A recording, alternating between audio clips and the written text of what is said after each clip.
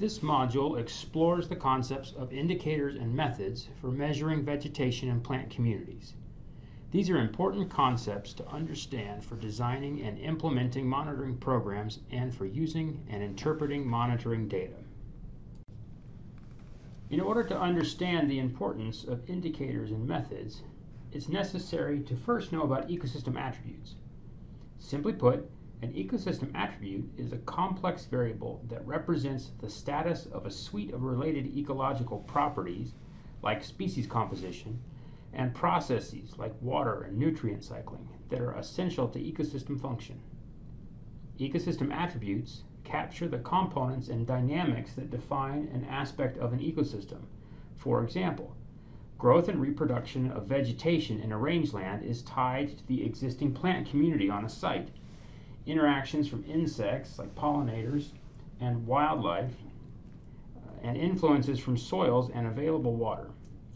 The three attributes that generally define ecosystem health, particularly in rangelands, include biotic integrity, soil and site stability, and hydrologic function. In many cases, management is focused on maintaining or enhancing ecosystem attributes. However, because of their complex nature, ecosystem attributes can be very challenging to completely describe and difficult to measure. Successful monitoring programs are focused on measurements that are sensitive to changes in key ecosystem attributes. For this to happen, we must be able to identify what those important indicators are and determine how to interpret changes in the indicator values over time.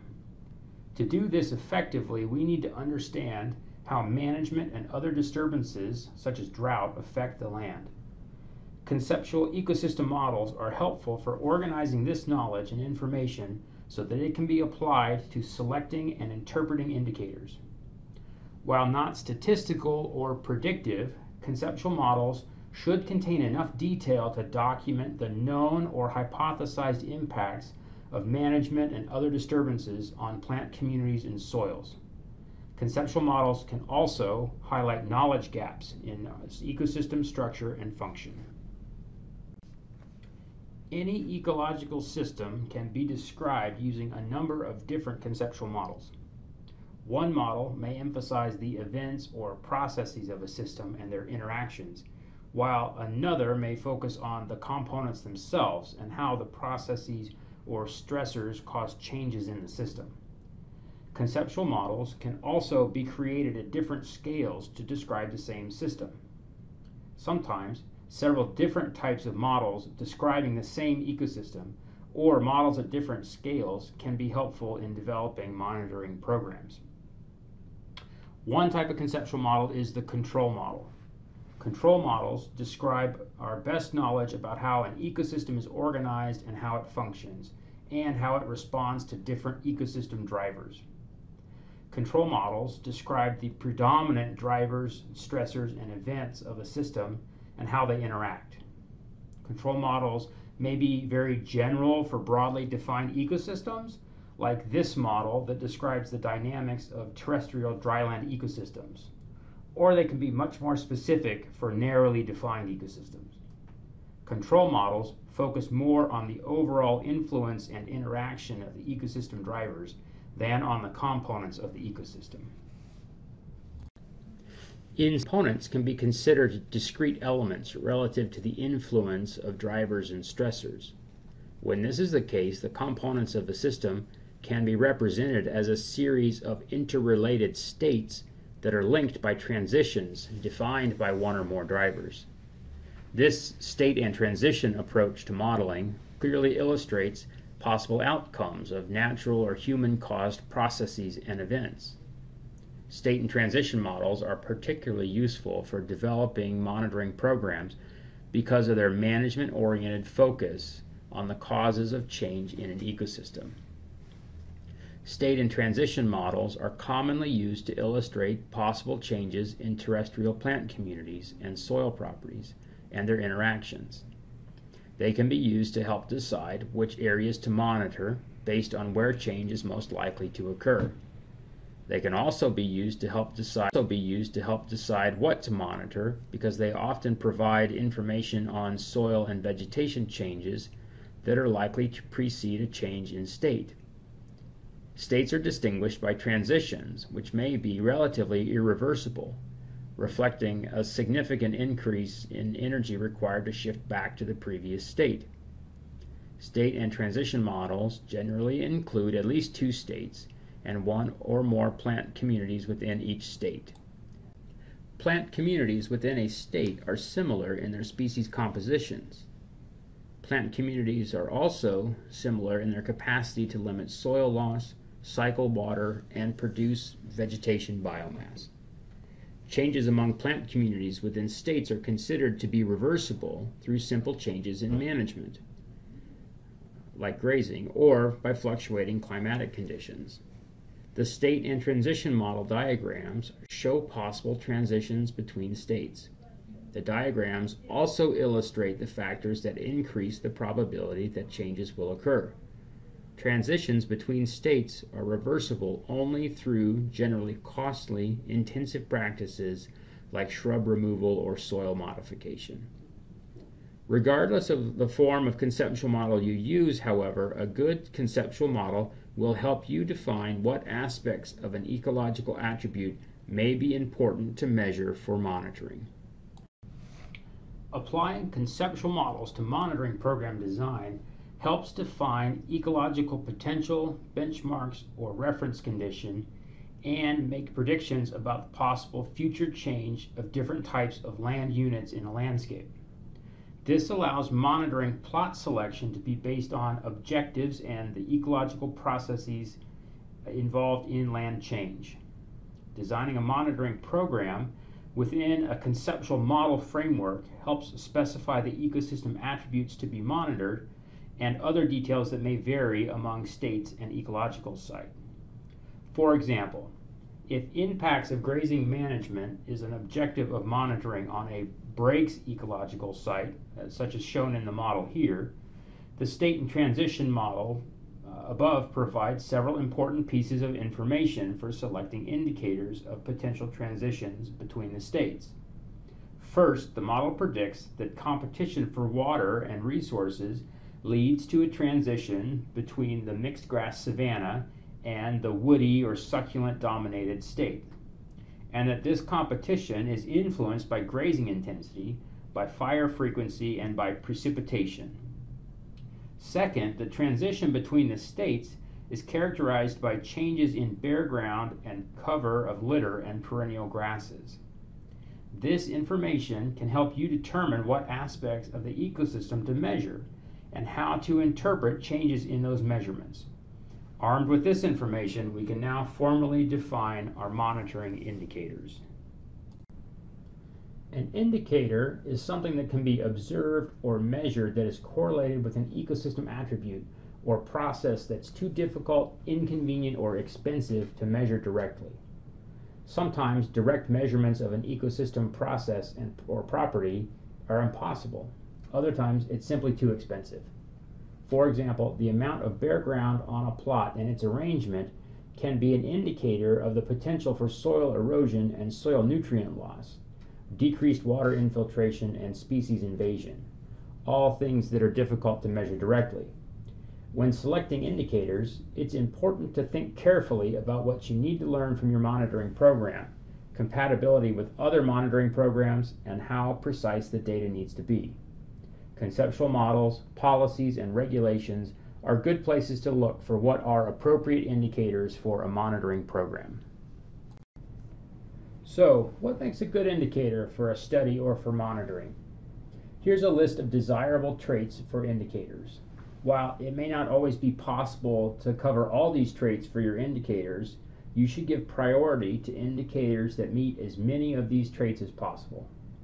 Useful and informative indicators have the following traits. They're relevant to ecosystem structure or function. Indicators must relate in a known way to the structure or function of an ecosystem of interest. Documentation through a conceptual model is one way to do this. Indicators also need to be usable, meaning that there's sufficient documentation to select appropriate methods and calculate the indicators from measurements or observations that you make. They also need to be cost effective. the cost of collecting an indicator needs to be low or lower than that from other competing indicators. They also need to have a known cause and effect relationship. That means that there's a clear understanding of how changes in an ecosystem attribute will result in changes to the indicator. Going along with that, they need to have a high signal-to-noise ratio, which means that changes in indicator values are primarily related to the intended ecosystem attribute and not to natural variability or other sources of noise. They need to have established quality assurance and quality control procedures. They also need to be anticipatory. This means that the indicator provides an early warning of widespread ecosystem changes. The historical record is also important, which means that information on the indicator has been collected over a period of time such that a reference set of data exists to help you interpret the data on the indicator. Indicators that are retrospective or have the potential to be retrospective are also important. This means that the indicator provides information about historic conditions like tree rings, or over an extended period of time like in soil carbon, or indicators that can be applied to previously collected data like remotely sensed imagery. It's important to have indicators that provide you with new information. That means that the indicator provides information to your study or your monitoring that you're not already getting with other indicators.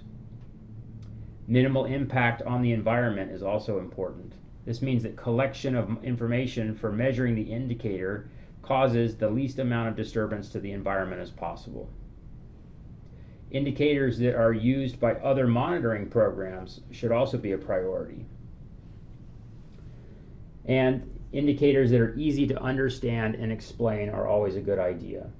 Indicators that are intuitive and likely to be more effective at informing and influencing management decisions. And finally, indicators that are applicable to policy and management. These are indicators that relate to aspects of an ecosystem that can be managed or that are tied to management policies. For local monitoring needs, indicators can be selected for each monitoring or assessment project individually.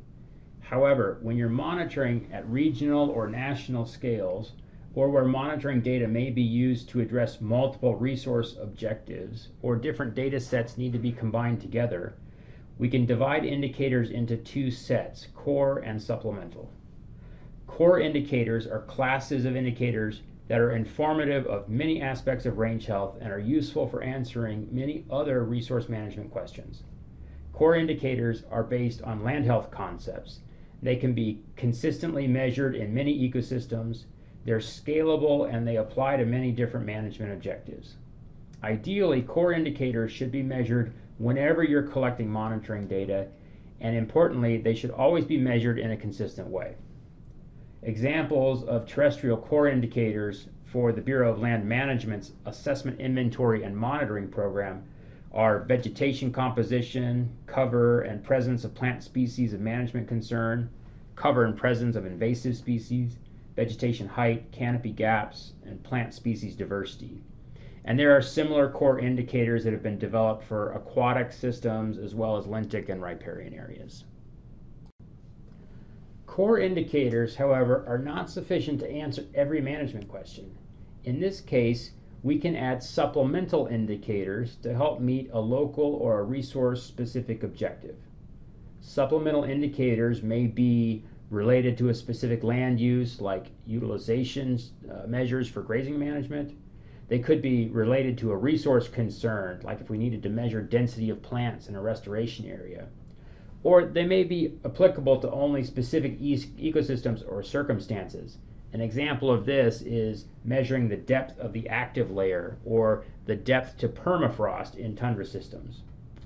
It's important to remember, though, that supplemental indicators are used in conjunction with core indicators. Indicators are characteristics of an ecosystem that can be measured or observed. But for any given indicator, there may be many different ways of measuring it. A method, then, is a specific technique for measuring an indicator. In other words, The indicator defines what you want to measure, and the method describes how you're going to measure it. For each indicator, you must specify the method to go with it. Keep in mind, though, that there may be more than one appropriate method for measuring the indicator. For example, we can measure cover using point-intercept methods, along continuous transects, or within plot frames. Also, some methods may be able to generate measures for multiple indicators.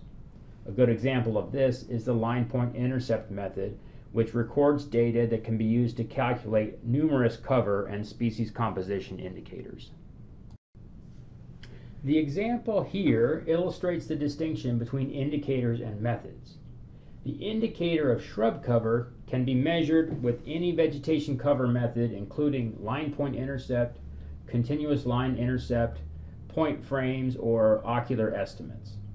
While each of these methods measures the indicator cover, they have differences in how they define that indicator, and this can lead to inconsistencies in the indicator measurements or even incompatibility of the data. So it's important when selecting with the methods that you understand how the method defines that characteristic being measured and how it's measuring that characteristic.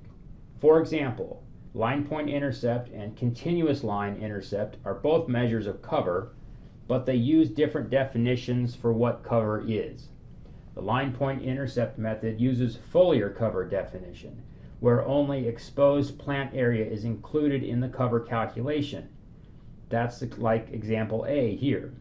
Alternatively, the continuous line intercept method uses a total canopy cover definition, where any area within the perimeter of the plant count toward the cover calculation.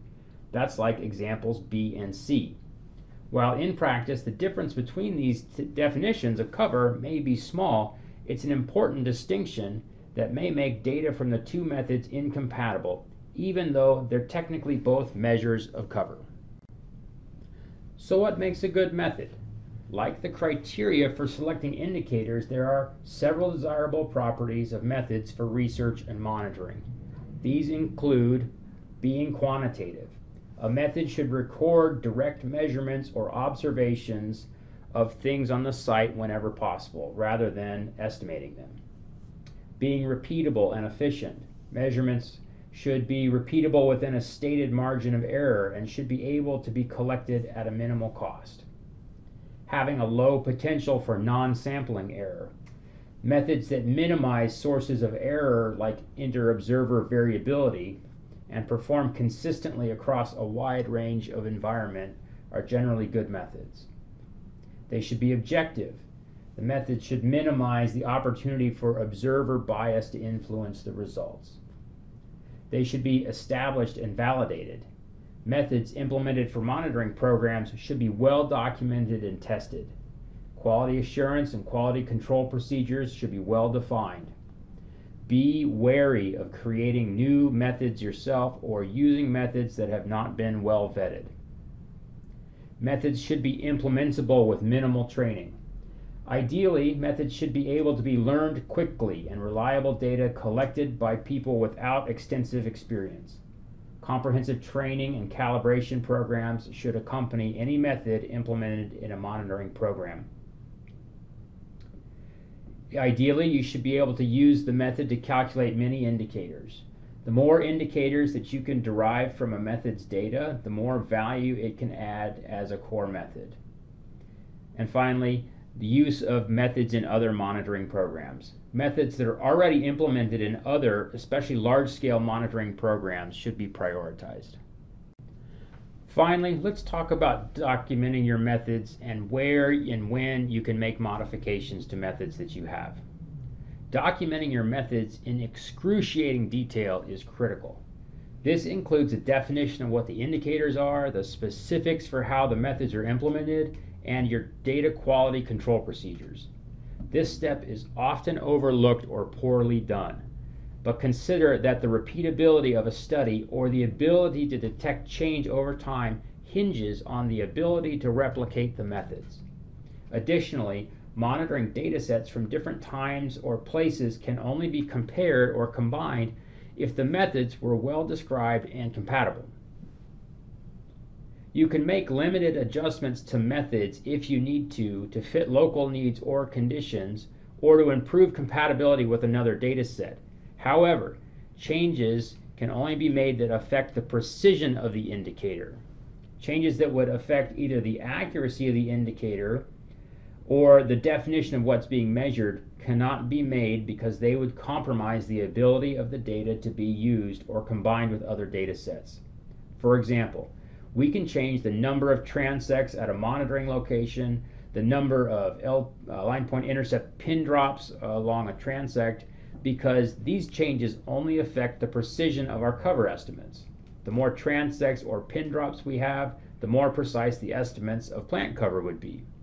However, changing the lower size limit of what's considered a rock versus soil effectively increases what we report as rock cover. In other words, this is a change that affects the definition of the indicator, so it's something that we can't do. In this module, we learned the following. First, ecosystem attributes are complex variables that represent the status of a suite of related ecological properties and processes that are essential to ecosystem function. Second, conceptual models document what we know or think we know about how ecosystems are structured and how they function. Conceptual models are very useful for figuring out what we need to monitor and how to interpret the changes we see in monitoring data. Third, indicators are measurable characteristics of an ecosystem that are related to an ecosystem attribute or process that's too difficult, inconvenient, or expensive to measure directly. The indicators are what you're measuring. Core indicators are applicable across many different ecosystems. They're informative to many different management objectives and consistent with large-scale standardized monitoring efforts. Core indicators are intended to be measured at all monitoring locations and used many times for many purposes. Supplemental indicators are specific to a land use or management question that is not addressed by the core indicators. Supplemental indicators should be added whenever necessary to meet local management information needs. And finally, a method is a technique for measuring an indicator. It's how you're measuring things. Because there may be more than one applicable method for any indicator, it's important to specify which methods you're going to use. Also, some methods may be able to generate multiple indicator measures.